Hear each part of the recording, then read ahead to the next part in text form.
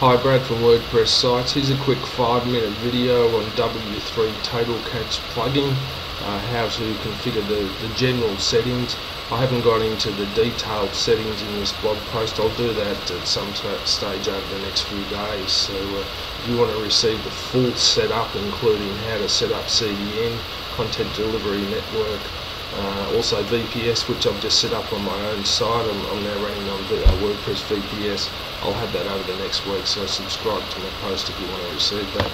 But just quickly, the best reasons to set up caching are to make your site faster, improve page loading speeds, which will get you more views. It will improve your Google ranking, it will improve your bounce rate and your conversion rate as well, so it'll be a lot better experience for your site visitors. And I've noticed I've had to do this once I've hit about 170 pages on my site. It was just getting far too slow. But I've installed the free Firefox add-on called YSlow, which is really good.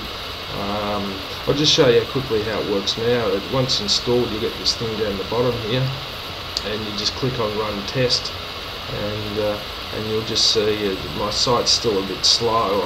I still need to configure CDN, so I haven't done that yet, and I haven't fully configured W3 Total Catch. So I'm getting the C grade, about a score of 70 out of 100, and it's got a whole list of things down here on the left which I need to do to improve my site speed and my page loading speeds. But just back to configuring W3 Total Catch. Everything's on my blog posts, and I've got screenshots of every step of the process, and it's very straightforward to configure the basic general settings. And here they are. Here you've got page catch settings, minify, database, object catch, browser, user agent, and CDN, Content Delivery Network, which will make a massive difference. So there's a really good deal on at the moment. I've got a link on the page here if you just want to try that out for about $40. So all you have to do basically with the general settings, make sure you click this, click save. Same with page catch, minify settings. You want to make sure you enable all of these, and I've got the exact configuration settings that you should enable with screenshots for every part of each element of W3 Total Catch. Object catch, CDN. If you don't have a CDN provider yet, there is a link to one here, and they have got a really good deal at the moment.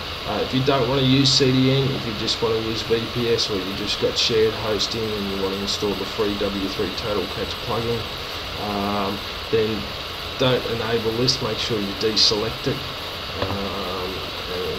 because there's no point in enabling it if you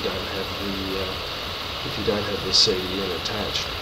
Browser catch, make sure you enable that, and that's all there is in this blog post. It's just the basic general settings.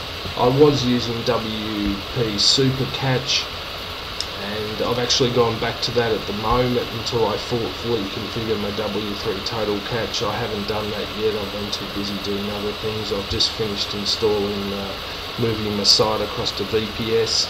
I've got a really good deal on my VPS, and so I've got an enormous amount of power now, and I just need to fully configure everything, complete the full configuration of W3 Total Catch with CDN. You can't do that with WP Super Catch.